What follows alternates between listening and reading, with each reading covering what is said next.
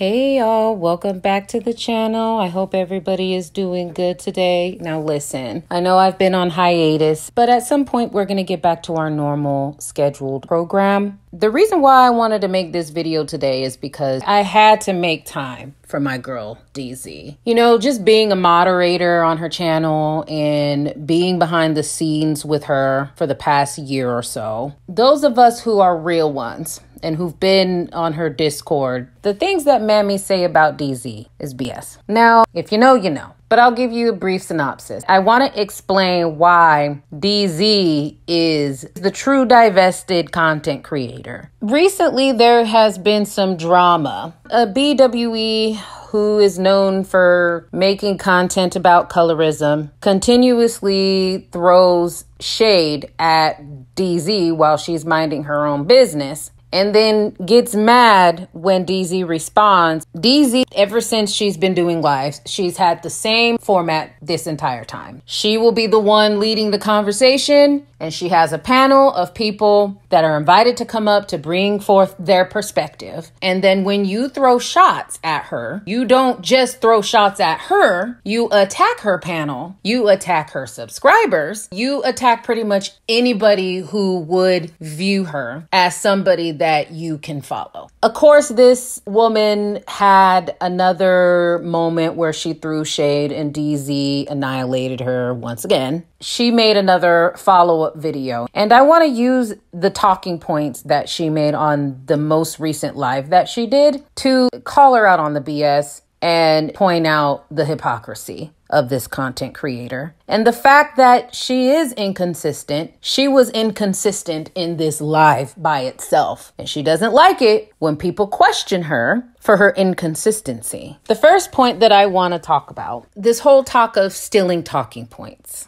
Before I make this point, I want it to be clear that I believe DZ. For me, as far as the whole stealing talking points stuff, although I believe DZ and her panel when they say that this particular colorism content creator steals talking points, I don't think the stealing of the talking points point is relevant. For me, it just goes to show how aligned Black women are with regards to their own individual stories when they're discussing hyenas, mammies, and Blackistan as a whole. Now, are talking points being stolen? Like I said, I explained to you why I have a bias towards DZ. She has not lied once to me or her true followers. But to pretend that Black women are not aligned in the things that they've gone through with hyenas, mammies, and Blackistan as a whole is disingenuous. And when people click DZ's videos, they want to listen. So that's the first point I want to make. The second point I want to make is this whole talk about beef and DZ and channels like DZ's. We're a beef channel. To pretend that this particular colorism content creator has not had beef with several BWE content creators in this space is ridiculous. Now, on this same BWE content creator's channel, the one that does colorism, there is another BWE content creator with European cities in her name that also attended. And I believe there was some confusion as to whether or not that page was the actual page of the content creator with the European cities in her name. In other words, the BWE colorism content creator went above and beyond to make sure that it was in fact the BWE content creator with the European cities in her name that was in attendance of her most recent live. But a few months ago, another content creator that likes to put her pinky up, there was a troll that disguised themselves as the pinky content creator. And colorism content creator did not show Pinky the same grace that she showed European cities on her most recent live. Colorism dragged Pinky to filth to the point where Pinky had to get some sort of technology forensic specialist to prove it was not her. So to pretend that you're not a beef channel, it's giving projection. There's always a beef between the same three individuals in this space. Colorism, European cities, Pinky too. All three of those BWE channels has always had beef with somebody in this space. So to pretend that colorism is not a beef channel is ridiculous. And when she tries to accuse DZ of being a beef channel, it's giving projection. Next point. Colorism also in her video made a point about what DZ's panel said when they mentioned that colorism is a Blackistan problem, which I highly agree, and we'll get to why. If the beautiful, deep-skinned Black women stop listening to these stupid colorism talking points that the colorism content creator continuously makes, her channel goes away. And the colorism content creator herself, on the most recent live, she said to that point, even if her colorism content goes away, she can always pivot her message, thus proving the point that you're inconsistent, are only in this for a bag, that you're only in this to make hyenas mad. You will always be unbelievable. Just by that remark you made, I can always pivot my message. No shit. And you have, because the pro-Black wasn't working. And because colorism was getting dragged by said hyenas, her message had to change. Whereas DZ will never pivot. Her message is always going to stay the same. So it begs to question, are you real? Methinks not. And methinks that some of us have a point when that gets pointed out about you. Next point. To the point that white men think that divestors are crazy. To pretend that white men would think that divestment talking points are crazy is just ridiculous. A lot of divestment talking points are aligned with conservatism, and which white men are constantly accused of being racist when they hold hyenas accountable when they become a hashtag by way of the police. White conservative men. And so I think that it's ridiculous to think that white men would not agree with what we have to say about Blackistan. Tell that to the white men in our inboxes who are secretly sending us stories to talk about. I have those white men in my inbox. And if I have white men emailing me, I know DZ has white men emailing her. But the point is these spaces are meant to help Black women. Divestment online spaces are just that. We keep it online. We have our safe space to vent. And then when we go in real life, we don't talk about divestment. We don't tell white people we're divested. And we stress that to our supporters. Next point. Now, let's be clear about this Chef Way situation, because we keep being accused of defending this guy for some reason. The point that was being made about the Chef Way situation is you guys have gone so hard for hyenas. You have done enough damage to the system where they're protected because you guys just can't seem to not care that these hyenas are with other groups of women. The point was, when you have situations, for example, in Michigan, where hyenas can literally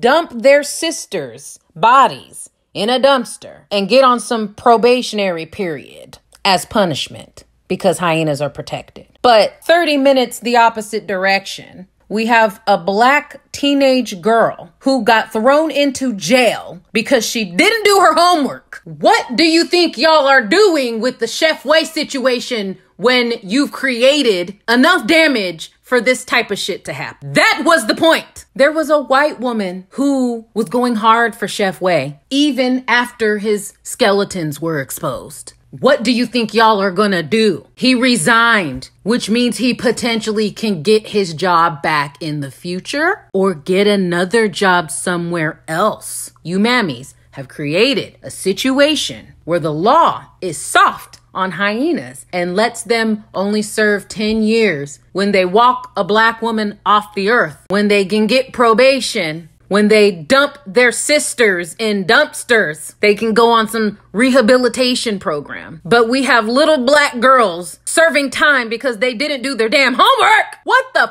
fuck do you guys think that you did by having Chef Way step down? That's the point. And when you say things like, oh, keep your options open, but if there's ever a good black man that comes my way, I'm going to give him a chance. But yeah, they do take out black women every 5 hours. However, I did interview some stay-at-home moms, and most of them were married to non-black men. But there were some that were married to black men. But yeah, they do take out black women every 5 hours, being inconsistent and confusing people. Who gives a shit about the fact that Chef Way stepped down when you've created a situation where they're protected? But you want to accuse us of not having range? You want to accuse us of not having nuance? Please. So let's be clear about that Chef Way situation and what was actually being said on DZ's channel.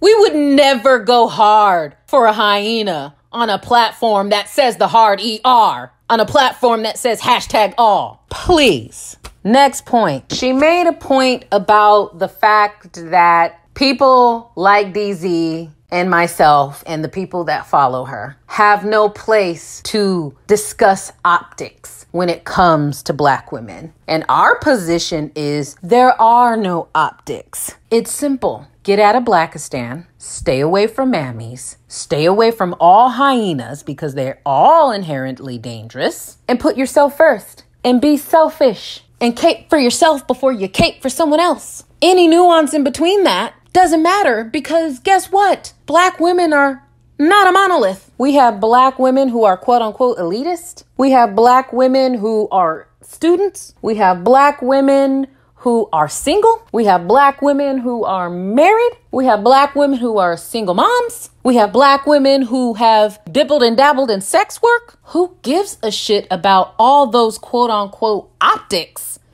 There's no optics to be had when we're talking about a very complex, diverse group of individuals with only one thing in common. And that is we are aligned when it comes to our stories that we tell. As far as what we went through with Blackistan and hyenas. What optics? We're aligned. And again, I believe DZ as far as who's stealing whose talking points. Next point. Colorism is a Blackistan problem. And I particularly don't have a problem with black women in luxury movement at large. And colorism is not the only channel who promotes things like that. There's a lot of black women across YouTube, across TikTok, across Instagram that promote black women in luxury. Those women are beautiful. They're gorgeous at the end of the day. I don't have a problem with it. Do you? As long as you're putting yourself first, as long as you're not a mammy, as long as you're not caping for hyenas or mammies or Blackistan at large, I don't have an issue with it. I'm for it. Do you? Do what makes you happy. But let's not pretend that this whole luxury and movement and optics and things of that nature are going to heal black women from low self-esteem, insecurity, or anything else. The best example that I can think of right now is Brianna from The Bachelor. Brianna is gorgeous. And I don't necessarily know if she would be considered dark enough for this colorism content creator, especially when I heard she said Gabrielle Union isn't dark. She's brown. Like, what? But let's just keep it real. This is a dark, black, beautiful woman. And when you look at her Instagram, she has every element of the quote unquote black women in luxury going on for herself. And for the record, I'm very proud of her and I'm still rooting for her. And I hope that as the season progresses, she does better. But homegirl's insecure. She literally got America's rose that kept her safe night one, giving her ample opportunity to just be herself, to just show The Bachelor, I think his name is Zach, what she's working with. And he even said, I don't know what I'm doing wrong, but it seems like you got some walls up. I don't know what's happening. Am I doing it? Is it me? Did I do something wrong? And then she wanted to be the one to bring forth drama about another white girl who Zach is having a connection with. And instead of her creating her own connection, she is giving him insecure. That is the best example I can think of right now of why the luxury and movement shit is not enough. In divestment, we're not talking about optics. We're not talking about Black women in luxury, even though that's not a negative thing. What we're talking about is healing so that when you are being this Black woman in luxury, you're not insecure still. Give them what you're naturally able to give. That Black girl magic, we're talking about a gorgeous Black woman, and America saw it. And I was saying on my community wall the other day, I wish that Brianna could see what we see in her. Because if she did, there would be no insecurity coming from her. Because Blackistan still has a hold on the insecurity of a lot of you Black women in luxury women. Unfortunately, I'm not saying all of you. Next talking point. Okay, the accusations of DZ's followers behind the paid wall doxing people. If I have to hear this shit one more time, I'm gonna lose my shit. That's just bullshit. You're not gonna sit up here and tell me that DZ runs a place where we come in doxing, where before she even brings people up on her panel, she makes them turn their cameras off so they don't get doxed for their own safety. So that's bullshit. That's all I have to say about that point. Next talking point. Colorism made the point that DZ still supported her while knowing that she was canoodling with a hyena who supported another hyena that took out another Black woman, thus making her disingenuous. I don't know whether or not DZ knew before she was supportive, but let's say for argument's sake, she was supportive. I would say that the reason why she still supported you despite that is because she gave you the benefit of the doubt that you actually changed. But then when you went on to tell your followers, not only are you inconsistent, not only are you confusing, not only are you giving messages that can potentially cause harm to Black women, but you also show that you haven't changed, and you also threw the first shot. When you told your followers that divestors are extreme and you don't need to follow them. No, you started it. So don't get mad when people finish it. Next point. She talks about how we say the hard ER. I made a video about how there is no difference between the A and the ER when it comes to the N-word. Just because it had a different dialect. It's still the same word, just like how massa and master, nigga, and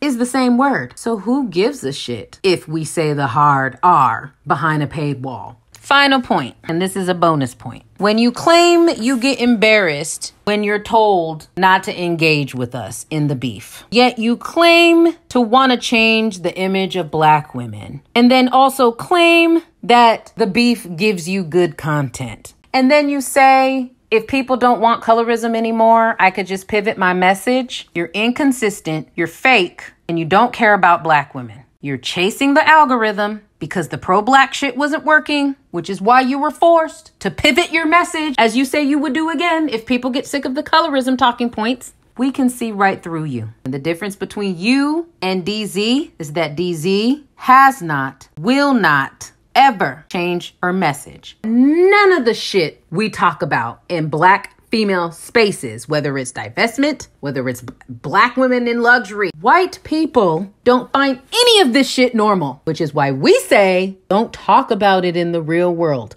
because we understand that. So anyways, that's all I got as far as in my defense of DZ. DZ is always going to be my girl, and DZ is actually saving lives. So while colorism may have been birthed in white supremacy once upon a time before this country got its shit together and evolved and progressed, and white people were done with that to the point where they think people like me are Black. If you put me and the colorism content creator together, they're still going to be like, oh, two Black women. That's how you know that colorism is a Blackistan problem. and not a white problem. And the fact that you continuously dwell on it proves you still have one foot in Blackistan and you still have hope for hyenas. Anyways, that's all I got for y'all.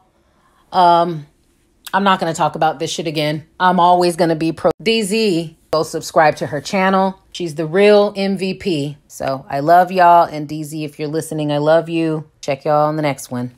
But one of the divestors said, oh, if dark-skinned women stop caring about colorism and stop being insecure, her platform is going to go away. So she needs to keep dark-skinned women insecure. And actually it wouldn't. My platform wouldn't go away because I don't just discuss colorism. I could go in various directions. I could do level up. I could do self-care. I could do etiquette. There's always a lane for that. Always a lane for that kind of stuff. People always seek out that kind of stuff. People of all races. That's why over on my second channel, my femininity channel, which eventually I am going to revive, y'all. I am going to do it. But I have women of all races over there. So no, I'm not like, I know you want me to not be here, right? I know you want my platform to fail, but it's not going to, beloved. It's not going to. I'm sorry. Yeah, I can switch lanes, you know? I can pivot into other stuff because that's how I set my platform up. I can occupy other lanes like I've been doing.